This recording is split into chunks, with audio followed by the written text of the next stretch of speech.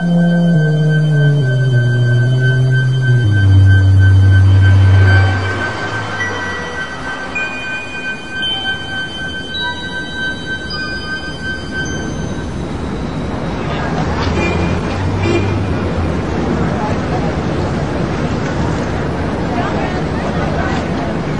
is happening here may be unique in American history. The marches you see are not protesting unfair labor practices or advocating a political cause. They are here to challenge the conscience of the wealthy and powerful Watchtower Society, better known to the public as Jehovah's Witnesses. Jehovah's Witnesses have a massive international organization with millions of members and hundreds of millions of dollars. A gift that God gave to the human race. Amen, brother. Families and peace. But this deeply committed group is not likely to be intimidated. They have an urgent message to deliver. You can't see the hurt that we feel, but we have so much pain because so many of us are separated from our families because of the Watchtower organization's rules, unfair, unkind, unloving, unchristian rules. The organization sets itself up in the place of Christ, and that is something that the Bible does not teach. The reason we are here today is to attract attention to a genuine false prophet. A genuine false prophet that Jesus warned us about. They have lied to us, they have deceived us, and we have the documented evidence.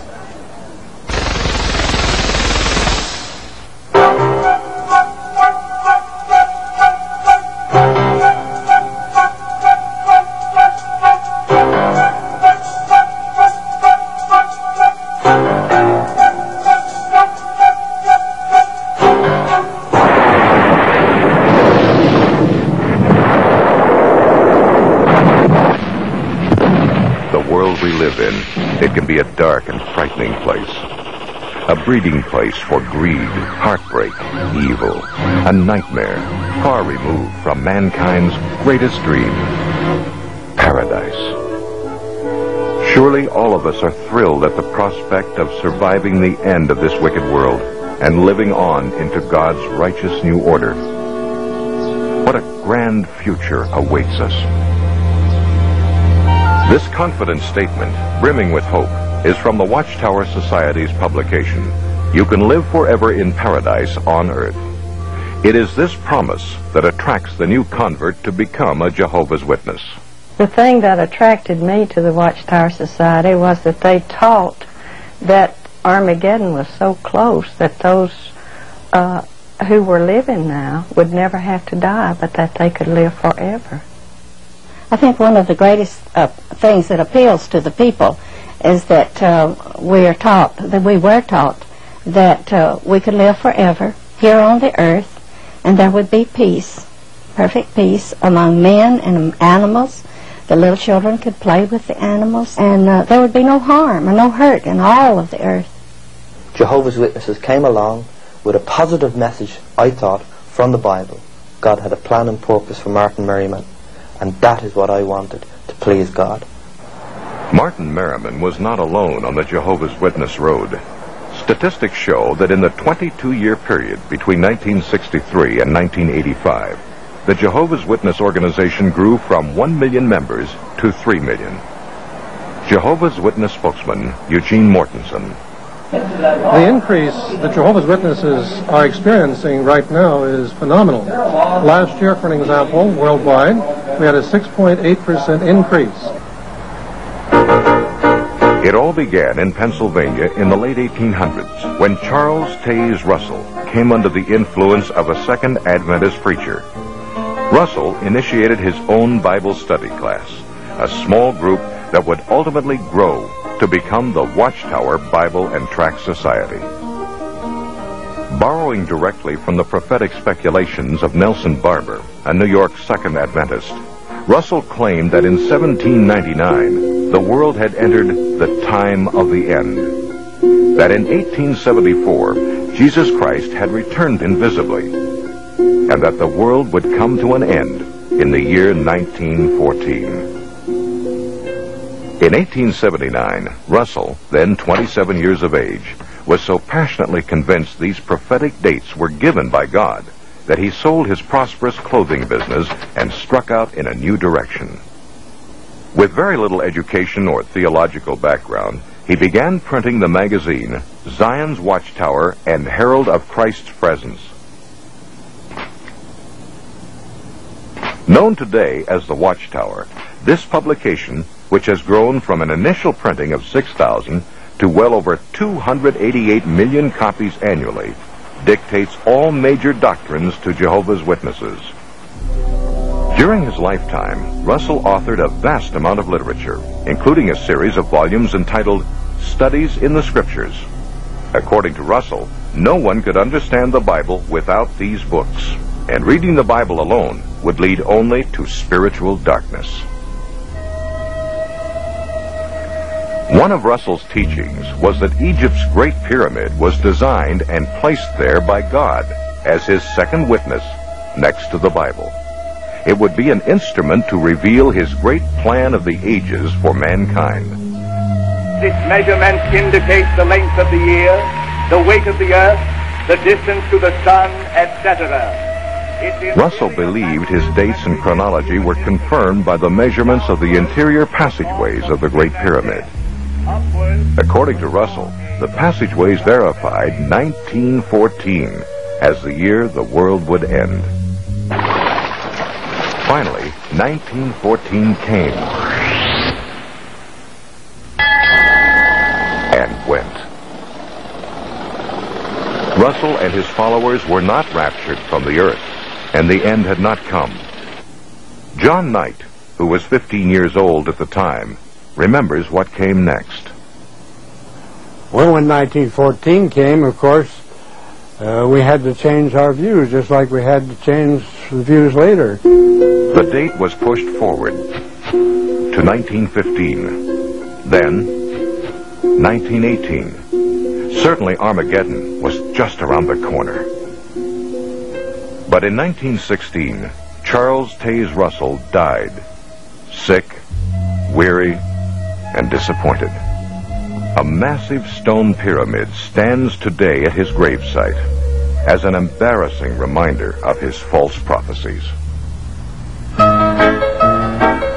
Through hard-fisted, inside political manipulation, Joseph Franklin Rutherford, a Missouri lawyer who had given himself the title of judge, became the second president of the Watchtower Bible and Tract Society in 1917.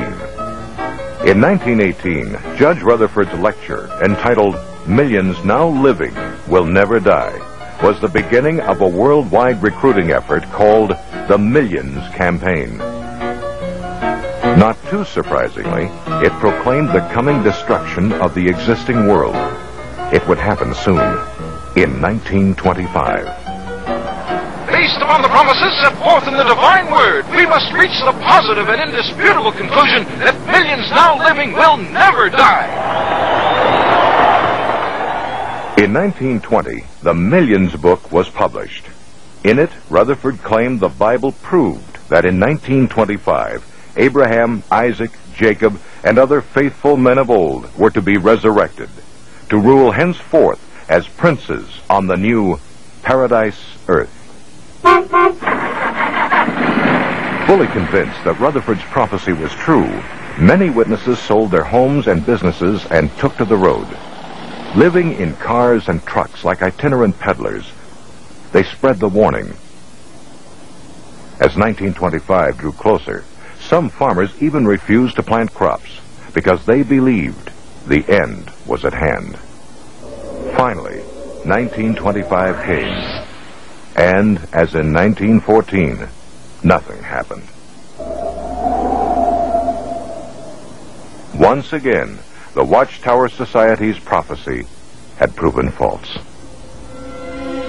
As Russell had done, Rutherford doggedly held to the story that the end was just around the corner.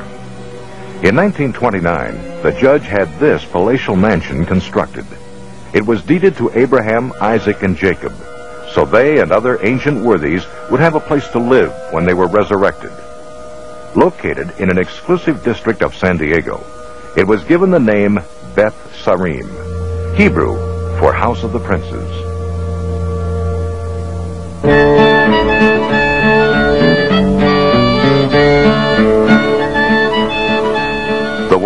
entered the Great Depression. But Rutherford lived like a millionaire, spending the winter months at Beth Serene, summering in Europe.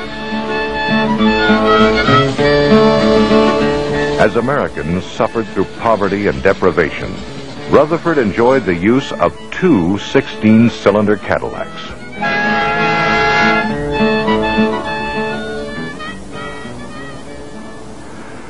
Under Rutherford, the Watchtower Bible and Tract Society became a well-oiled corporation.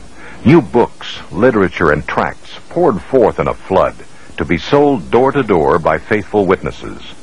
He drove his followers to labor hard for the Lord. He advised young couples not to marry, but to put all their energies into proclaiming the kingdom. Even portable phonographs were utilized at the doorstep. Because the people have been induced to believe that Christianity and religion are the same thing. Around the world, zealous witnesses paraded in front of churches on Sunday mornings, bearing placards with the slogan, "Religion is a snare and a racket."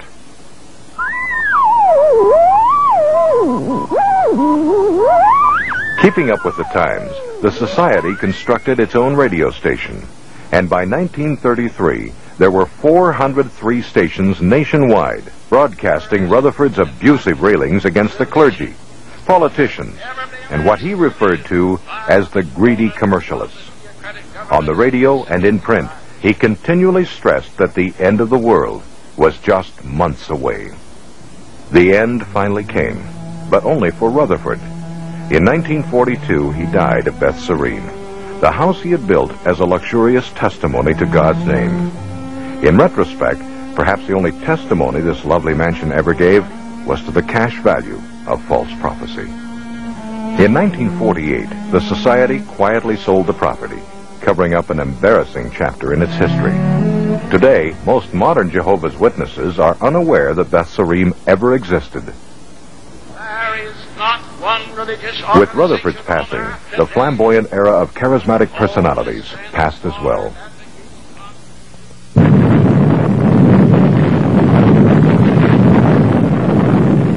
Today, fueled by the anxieties of a nuclear age, the Watchtower Society is a multinational corporate giant, spreading its new message of doom to every corner of the globe. Standing between God and the millions of Jehovah's Witnesses is an autocratic ruling council called the governing body. Because Jehovah's Witnesses believe the Word of God is channeled to humanity through this elite committee alone, these men rule with unchallenged authority. Every witness is subject to their dictatorship, from the cradle to the grave. Raymond Franz, author of the book Crisis of Conscience, was a member of the Watchtower Society's governing body for 9 of his 60 years as a Jehovah's Witness. His account of their secret sessions is revealing. I must say that it was one of the most disillusioning experiences of my life. It came as a rude awakening to me to see what actually went on. I envisioned the governing body as a body of men to whom the Bible, God's Word, was the controlling force in every one of their decisions, who really dug into the Scriptures to make sure that everything that they did was soundly based upon the Bible. And when I got into the governing body, I found that the Bible was rarely appealed to, was rarely used.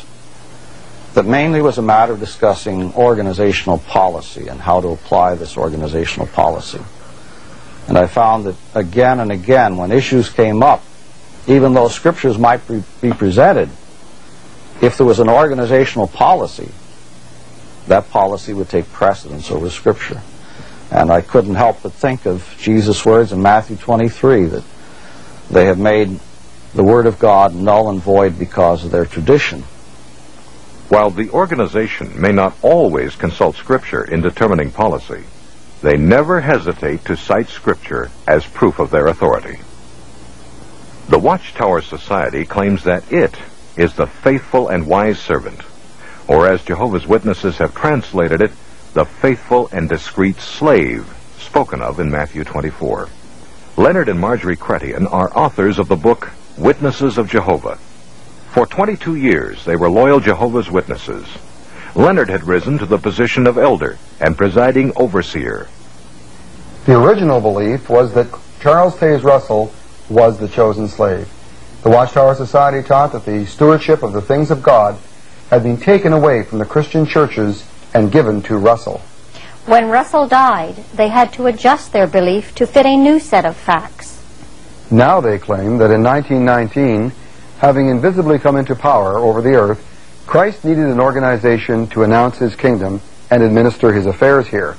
So the story goes, he carefully examined all the Christian religions and rejected them in favor of the Watchtower Society. Peter Gregerson was a member of the Watchtower Society for nearly 50 years. He was a highly respected elder and served in a number of responsible positions. And as a result, I started to do some very serious thinking about things that were going on inside the organization.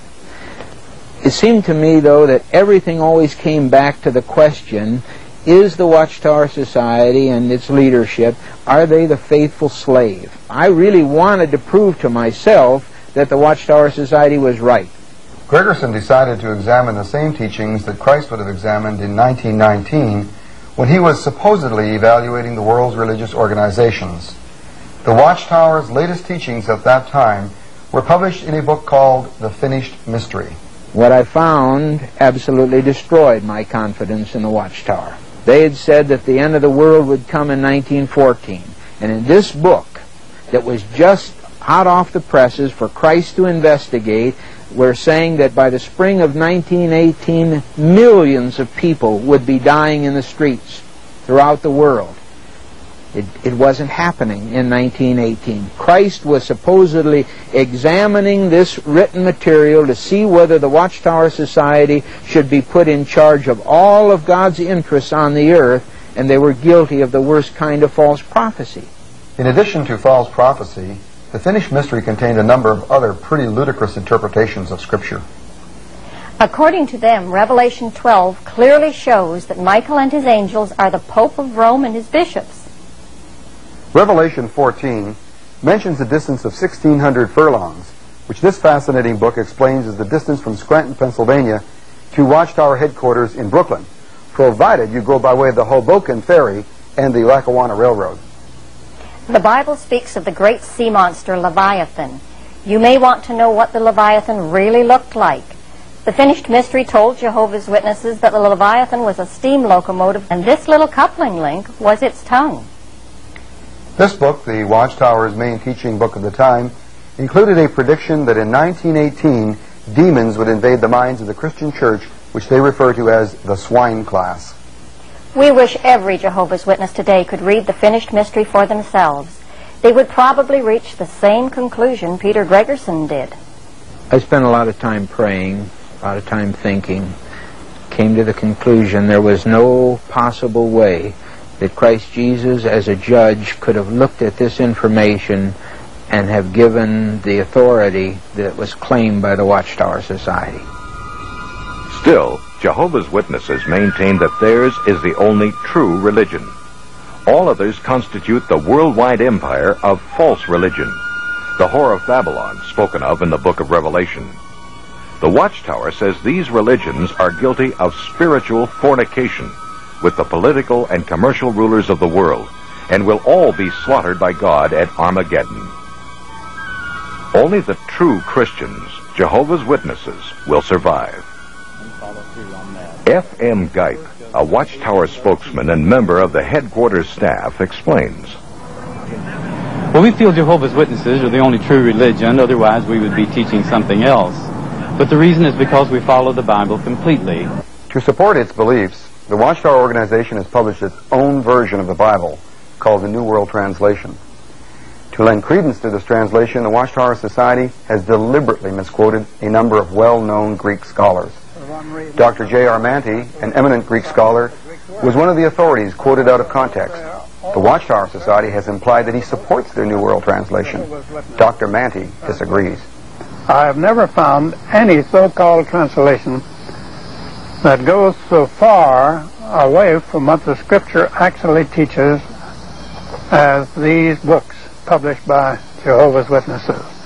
They are so far away from what there is in the original Hebrew and the original Greek. Dr. Manti called the Jehovah's Witness Bible a shocking mistranslation, obsolete and incorrect. You can't follow theirs because it's biased and it's deceptive, because they deliberately changed words in a passage of Scripture to make it fit into their doctrine. They distorted the Scripture in many passages, scores and scores of passages in the New Testament, dealing with the deity of Christ especially. To find additional support for their altered scriptures, the Watchtower has even turned to the occult. The New Testament, a Bible translation by Johannes Grieber, has been used as an authority in many of their publications. Johannes Grieber was a spiritualist, heavily involved with the occult. His translation was completed under the direction of spirit messengers, with the aid of his wife, who was a self-professed spirit medium. The willingness of the Watchtower to accept any authority is reflected in the words of Charles Taze Russell in the July 1879 issue of Zion's Watchtower, where he stated,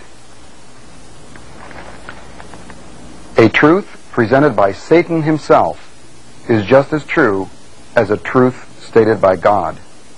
Accept truth wherever you find it, no matter what it contradicts." This philosophy is reflected in the New World Translation of Jehovah's Witnesses.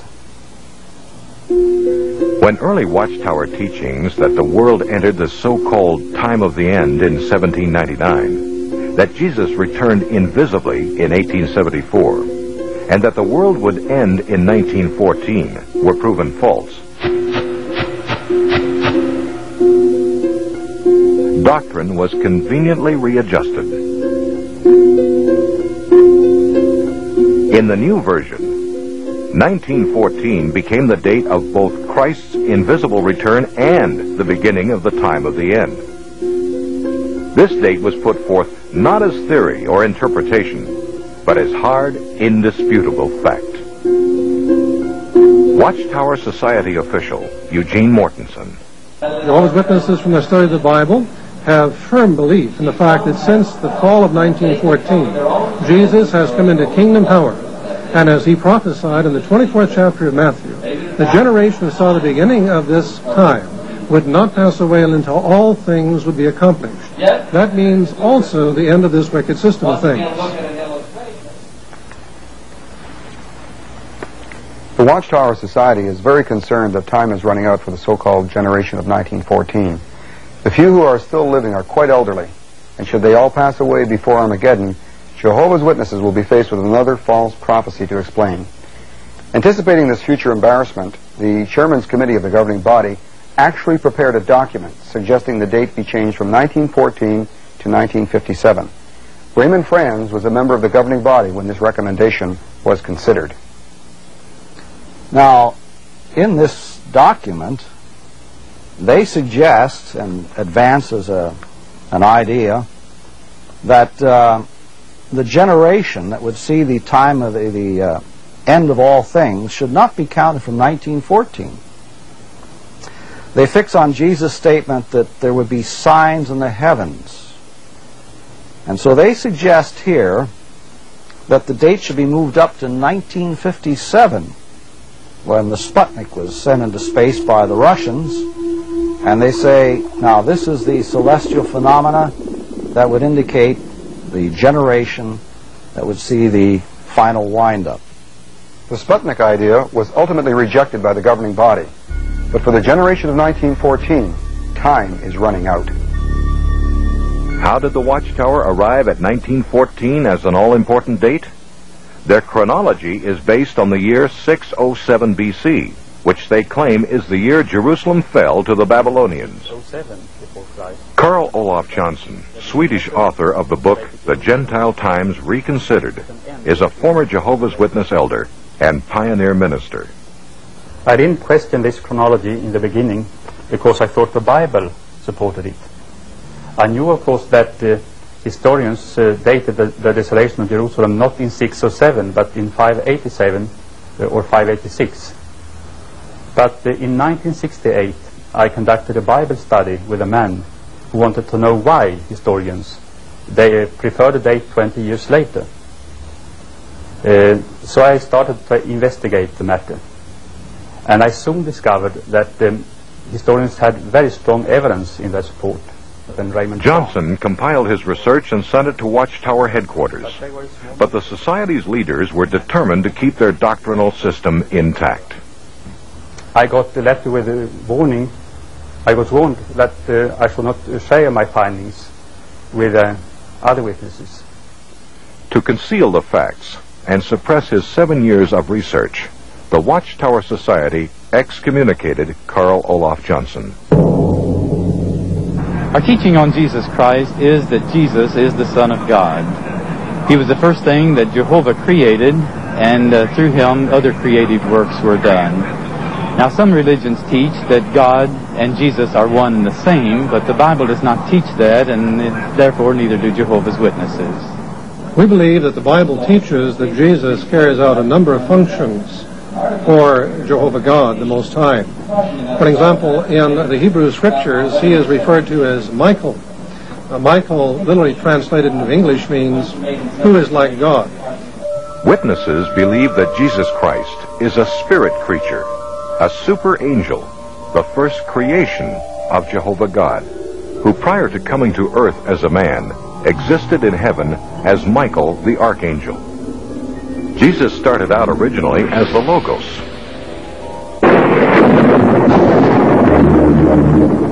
or Michael the Archangel.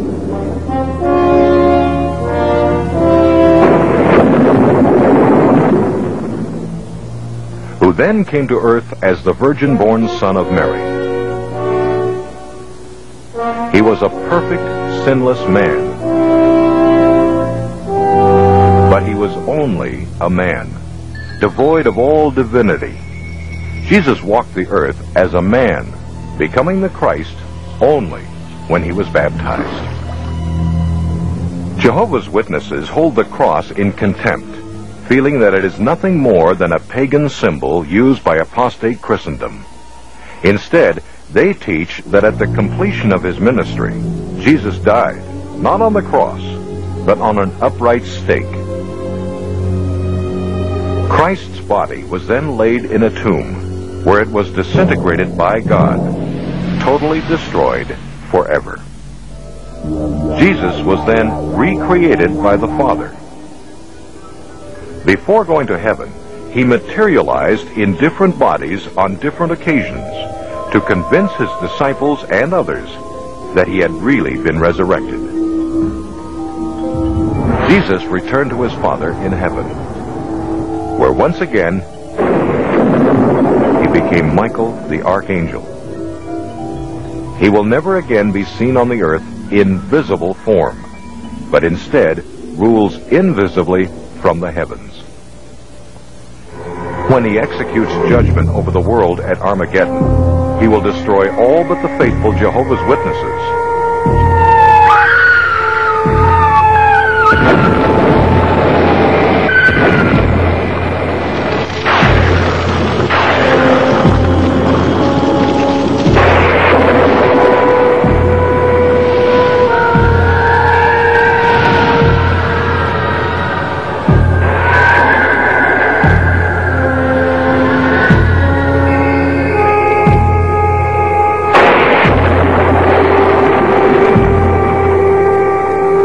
Jesus, alias Michael, will always remain invisible to those on earth and can be seen only by the 144,000 select Jehovah's Witnesses who rule with him from heaven.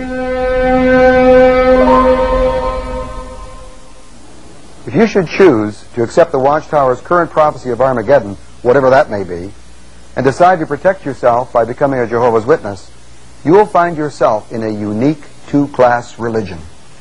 Only the upper class, the 144,000 spoken of in Revelation, are guaranteed a place in heaven, and they are known as the anointed.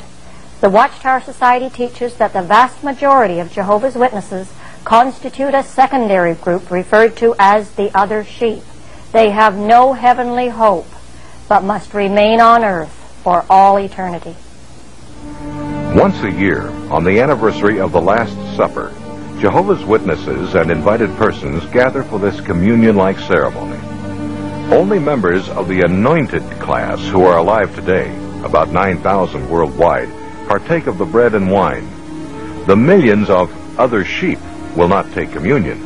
The other sheep are not in the new covenant and therefore have no personal relationship with Jesus Christ. How then do they hope to attain salvation? The Jehovah's Witness is told he may not look to Jesus alone for everlasting life. As one of the other sheep, he must also depend on the Watchtower organization for his passage to paradise.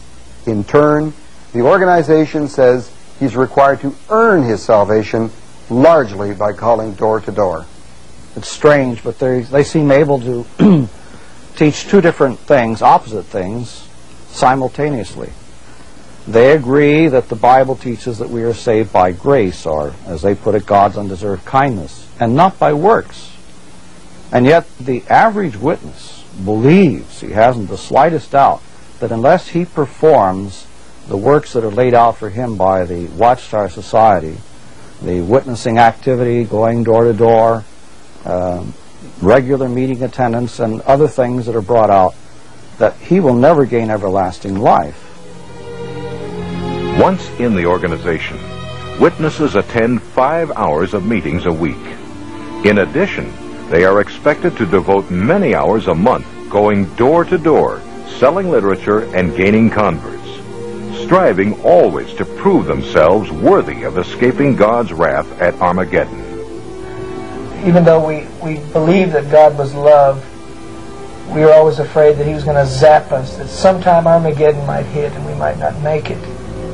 Even if we didn't go out from the door-to-door ministry on a weekend and took our family out to the lake or something, we didn't go out from door to door, we felt guilty all the time.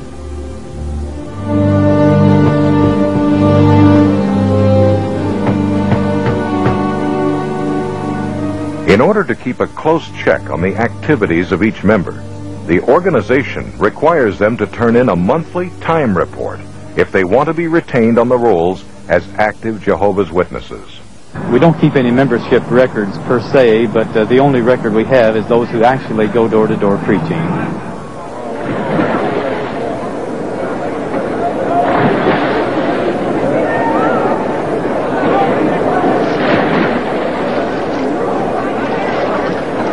Today, when the new Jehovah's Witness is baptized, rather than using the biblical format of baptizing in the name of the Father, the Son, and the Holy Spirit, the witness is baptized in the name of the Father, the Son, and the Spirit-directed organization.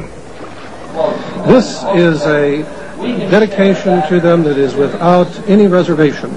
They are now going to set their entire life aside to do their Creator's will. Thus baptized, the Jehovah's Witness is now committed to slave for the organization until the world comes to an end. Jehovah's Witnesses exist in a rigid, structured, thou shalt not environment.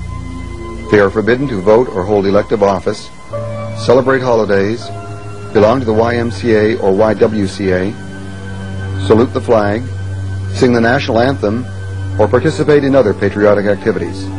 They can't serve in the military or work for a military organization. They may not accept blood transfusions, read anything critical of the Watchtower Society, or associate with former Jehovah's Witnesses. They are forbidden to even attend church. If life is narrow for the adult witness, the problem is greatly intensified for their school-age children. The Watchtower Society has published a book entitled School and Jehovah's Witnesses. It defines for schools what activities witness children are forbidden to participate in. Things like birthday celebrations, Christmas and Easter, sports, Mother's or Father's Day, Valentine's Day or Thanksgiving, saluting the flag or school dances, singing the national anthem, or saying the Pledge of Allegiance. I pledge allegiance to the flag of the United States of America and to the republic for which it stands. Children are real victims in this. Jehovah's Witness children cannot participate in many of the normal school activities. and as a result are often mocked by their classmates. They are really torn because on one hand they want to please their parents, and on the other hand they want to be accepted by their teachers and classmates. There is no way they can win. They are literally torn apart emotionally. I know this firsthand because my own daughter cried nearly every day in school from the first time she entered until an extremely loving teacher made her feel at ease in the 4th grade.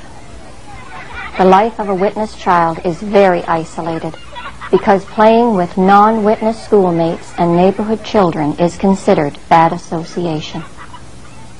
The Watchtower Society presents Jehovah's Witnesses as clean, happy, and unquestionably moral. The Bible has a lot to say about family life, and the reason Jehovah's Witnesses have such happy families is because we try to apply the principles that are found in the Bible.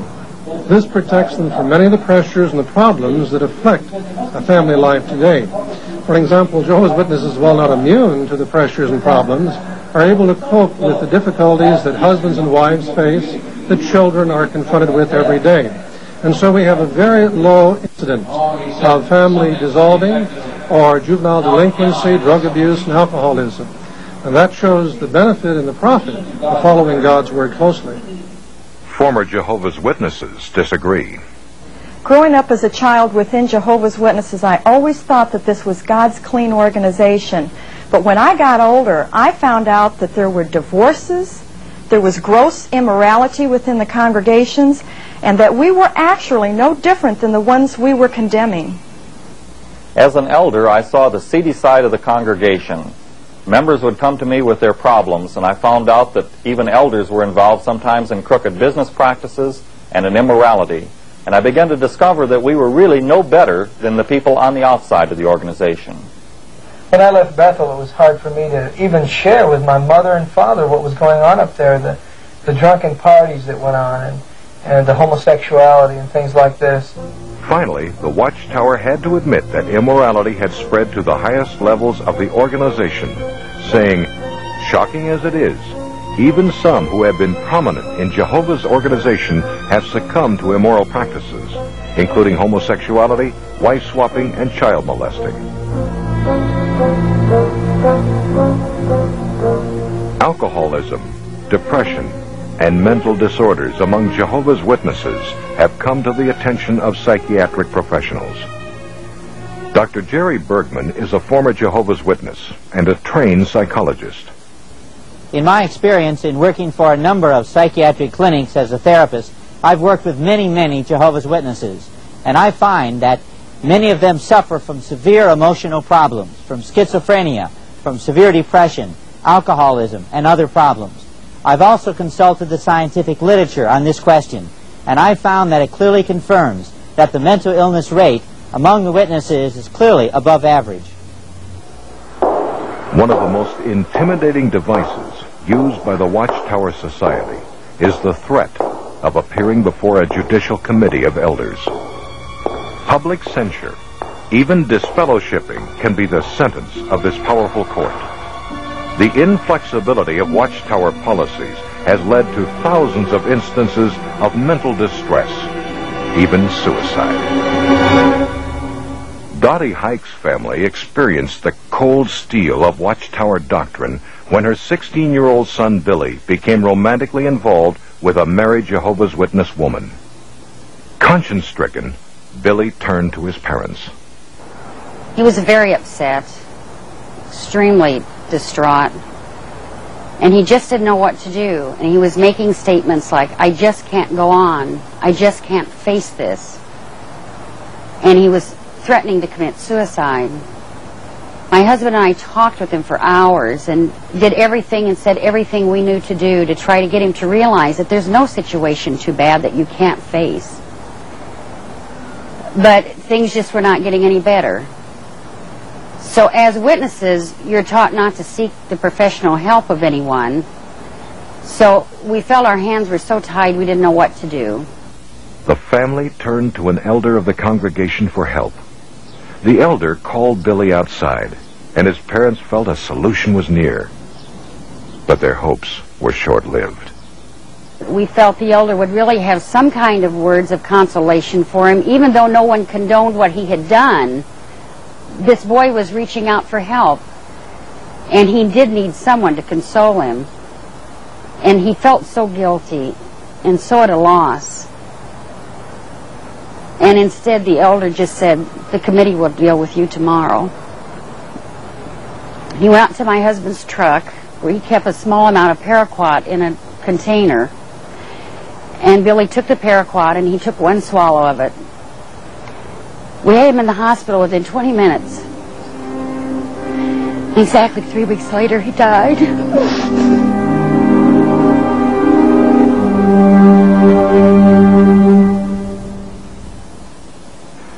Did the witness congregation respond with compassion to this tragedy? Billy's sister, Rhonda. When he died, it really devastated me. At his memorial service, none of his friends that he'd known all of his life were able to attend, and that really hurt me. The Jehovah's Witnesses claim to bring the families together. Through them, my brother killed himself. My mother tried to kill herself. My 2 sisters and my brother will not speak to me. My grandmother will not speak to me. She wouldn't let me see my grandfather before he passed away. They didn't bring our family close together. They nearly totally destroyed it. While the members of the governing body may escape blame for the death of one desperate boy, they can hardly escape responsibility for their policies in the African country of Malawi. Policies that left thousands of witnesses raped, homeless, or dead. In the mid-1960s, in the African country of Malawi, all citizens were ordered by the government to purchase a 25-cent party identification card. Jehovah's Witnesses were forbidden by the Watchtower Society's branch office from complying with that law. As a result, Jehovah's Witnesses suffered a terrible persecution. Homes and crops were burned, thousands of women were raped, and some 20,000 witnesses were forced to flee Malawi into neighboring countries to live in refugee camps, their lives scarred forever. Now, Jehovah's Witnesses are taught that it's a sin to be involved in any way with politics. They're also taught that it's just as great a sin to have anything to do with the military. But we have 2 situations, one in a country in Africa, Malawi, and another in Mexico, where 2 opposite rulings were allowed to stay in effect at the same time, and it's almost unbelievable, the results of this. When Jehovah's Witnesses living in Mexico heard that their brothers had suffered this terrible persecution over a 25-cent party card, they were conscience-stricken. Because in Mexico, every young man is expected to fulfill 1 year of military service. He receives what's called a cartilla, a certificate. The witnesses customarily and regularly would bribe a military official to fill out this card, stating that they had completed their military instruction and that they were now in the first reserves of the Army. Why were they doing this? They gave me copies of letters from the Watchtower Society's headquarters in New York, stating that this was purely a matter for individual conscience, and that if the person felt he could do this, pay a bribe to a military official, get this card saying he had completed his military training and was now a member of the First Reserves, this was up to him. Jehovah's Witnesses believe the men who make up the governing body are chosen and directed by God. Yet out of apparent indifference or ignorance or worse, the governing body allowed witnesses to illegally bribe officials while at the same time holding others to a policy that resulted in their wholesale rape and slaughter. It's difficult for me to believe these actions were inspired by God. The controlled tentacles of the governing body extend even into the life and death world of medical treatment. In the 17th chapter of Leviticus, in the 10th verse, it states that one should not eat blood of any sort. This means that God does not want us to sustain our life off of the life of some other creature. And that for that reason, because God has forbidden it, we abstain from taking blood. The blood issue in the back of our minds was bothering us because as Jehovah's Witnesses, if we freely gave a blood transfusion to our daughter, we'd be excommunicated. We'd be disfellowshipped. Well, the doctors finally came to our room, and it was just like an ultimatum. They said, listen, we know from our records that you're a Jehovah's Witness. We know that you don't take blood transfusions. And the doctor looked me straight in the eye and said, Mr. and Mrs. Blizzard, you have to make a decision, yes or no, whether your child lives or dies. I remember going over to the bed, and she had these cords and wires keeping her alive, life support systems, and holding this limp child that was our only daughter, and just going over to the window and looking out and watching the clouds and the sky, and just started to weep. And I said, oh God, Jehovah, and I prayed to Jehovah. We just had a real distinct impression that we were supposed to obey God's law and go by what we had always been taught, and that we were to let our daughter die. And so we just called the doctors back in and told them that we had just had to let her die, that we had to obey God's law. About a half an hour later, a sheriff deputy came to our room and gave my wife and I both citations, and they told us that a court order has already been issued. Your daughter is going to get the blood, and they also warned the staff of the hospital not to allow us to take Jenny out of the hospital. And we were charged with child neglect and abuse. The witnesses, there was multitudes of them that came up to the room, just swarmed the room, tried to giving us Watchtower articles about artificial blood, and you just can't let your child take that blood, and just putting this heavy guilt trip on us. The elders were relieved to find out that there was still time to get Jenny out of the hospital, and they would come up to me and say, hey, I've got a plan. We can get her, we can hire a helicopter, we can sneak her out of this hospital, just unhook the tubes, and we're gone. And I said, wait a minute. You can't do that. It's against the law. I'll be charged with murder. They said, that's a chance you're going to have to take. And I just told them, look, I just can't let my child die in that way. And the elders were just so upset. They left in a huff. They were mad. And one of the elders said on the way out, he looked me in the eye and said, you know what? I hope your daughter gets hepatitis from that blood. And that was just the straw that broke the camel's back. I was just broken here. My own people, God's organization, turning against me, cursing me, because I just wanted to see my child live. And so they left. And we were all alone. Even my own parents didn't come see us. I think many times Jehovah's Witnesses have really never thought the blood thing through. It's either right or it's wrong. If it's wrong, the Watchtower Society is guilty of causing the deaths of thousands of people. That's wrong. It's evil. I think the evil needs to be seen for what it is. It's this concept, this organizational concept, that the organization is everything. You see, Jehovah's Witnesses believe that this organization is God's one channel, that all of God's direction for people on the earth comes through this channel. And the men on the governing body believe it. I believed it. And that's the reason I was party to some things in the past that today I feel shame to think that I even had part in them. If the governing body of the Watchtower Society holds and enjoys the power, then they must also bear the responsibility. The truth is, they don't. Nothing better illustrates this than their false prophecy concerning 1975. Well, when the Society brought out the date 1975, I felt right away that this is going to be the date when the thing has to happen, because there was no other date beyond 1975 that anybody could point to. So I grabbed right a hold of it as it was a thing to do, and I put all my hopes in it. By the mid-60s, the Watchtower Society had all but guaranteed that the world would come to an end in 1975. It was a prophecy that would bring in a flood of new members, and the organization prospered. But it would have other effects on the ordinary Jehovah's Witness. We thought Armageddon was coming in 1975. So I did not have a career. I didn't go to college because the end was so close. There was no need. The new world would be here.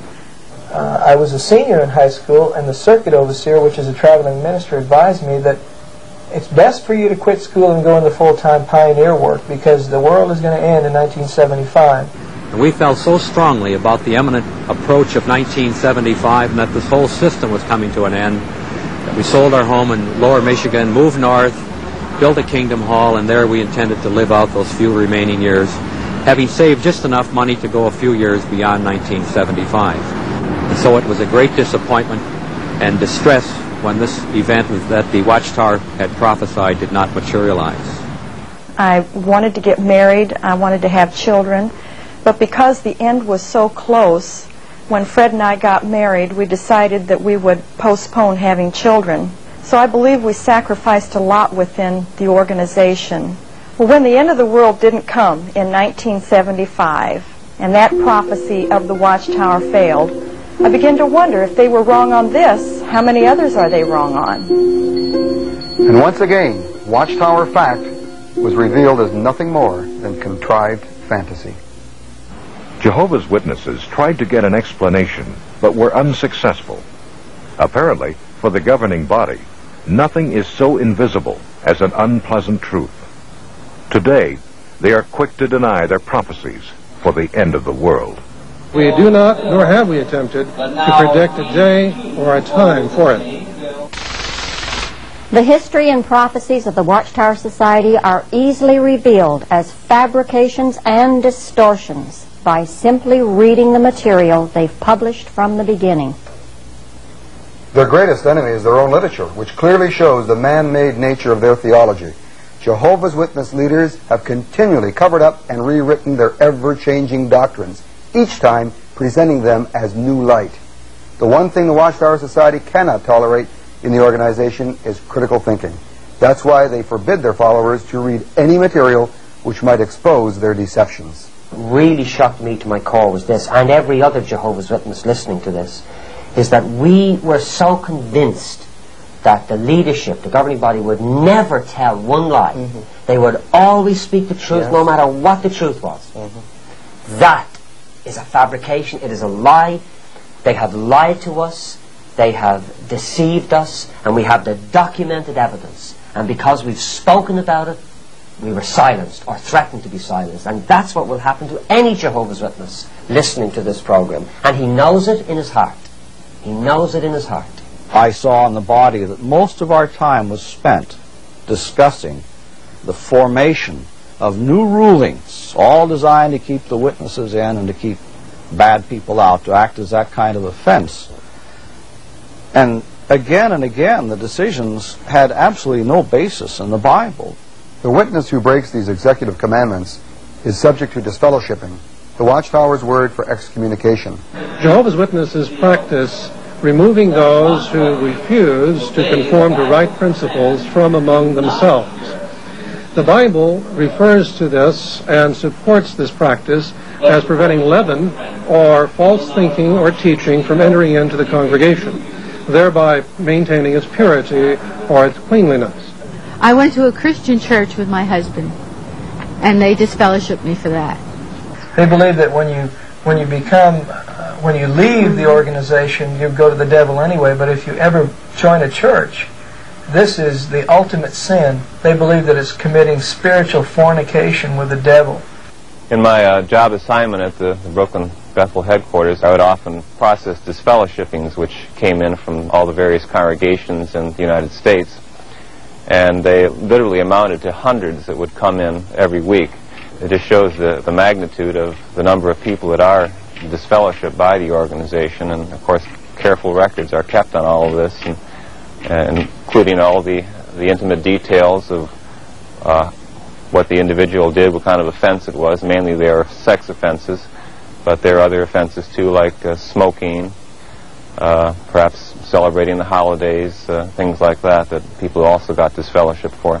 If one actually becomes a dissenter to the point of becoming apostate, then we follow the Bible counsel, and we never invite him into our house or would say a greeting to him. If a person resigns, they are treated exactly the same as a person who is disfellowshipped. When my husband and I resigned by sending in a letter of disassociation, we were not merely dropped from membership. We were actually shunned as being evil. Even today, if a Jehovah's Witness is caught associating with us, they are subject to being disfellowshipped themselves. There is no honorable way out of this religion.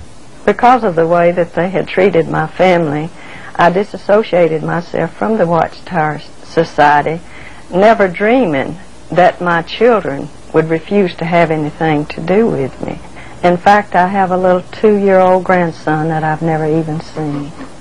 My 2 children and my 5 grandchildren are forbidden to see me, their grandmother, because of the Watchtower. What kind of organization, going under the heading of Christian, would disallow the children and grandchildren to see their mother and grandmother?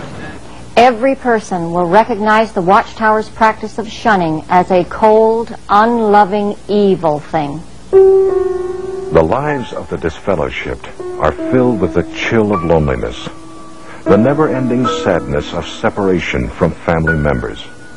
To find something to believe in, to trust in, is very hard. Since I believed that they were the only channel to God, I couldn't bring myself to come to any other church, to search for God in any other way. Normally, Jehovah's Witnesses are taught that when they leave the organization, there's nowhere to go. But my wife and I, through Bible reading, found out that we could go to Christ. And that's what we have done. After I'd ran across some literature that exposed their false prophecies and their deceitful ways of covering them up, I then was able to realize that they weren't God's organization, and I was able to search for God. And I found Jesus Christ, and He is my personal Savior, and He's changed my life just 100%. We just prayed and gave our heart to Jesus, and it seemed like it was such a simple answer, but that was what we've been searching for all our life, and it wasn't an organization. It was Jesus. It was a personal relationship with Jesus that we didn't have before. We knew at that very moment that our names were written in the Lamb's Book of Life. It was a free gift, eternal life just given to us, and all those works that we did, all the thousands of hours that we put in for an organization, all the hard striving was finished. And just grace saved us through faith, just a simple act of obedience and prayer and asking the Lord to take over. And it just filled us with joy and peace, a joy that we never had as a witness.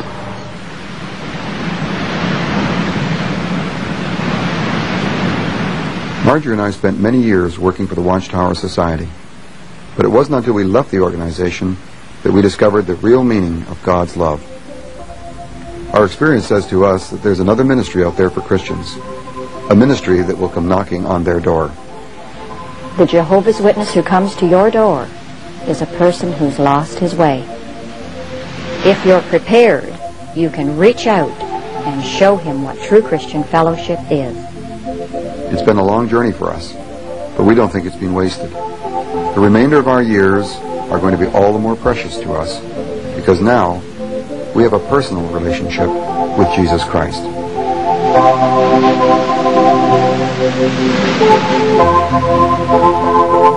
We finally came to realize that eternal life is a free gift.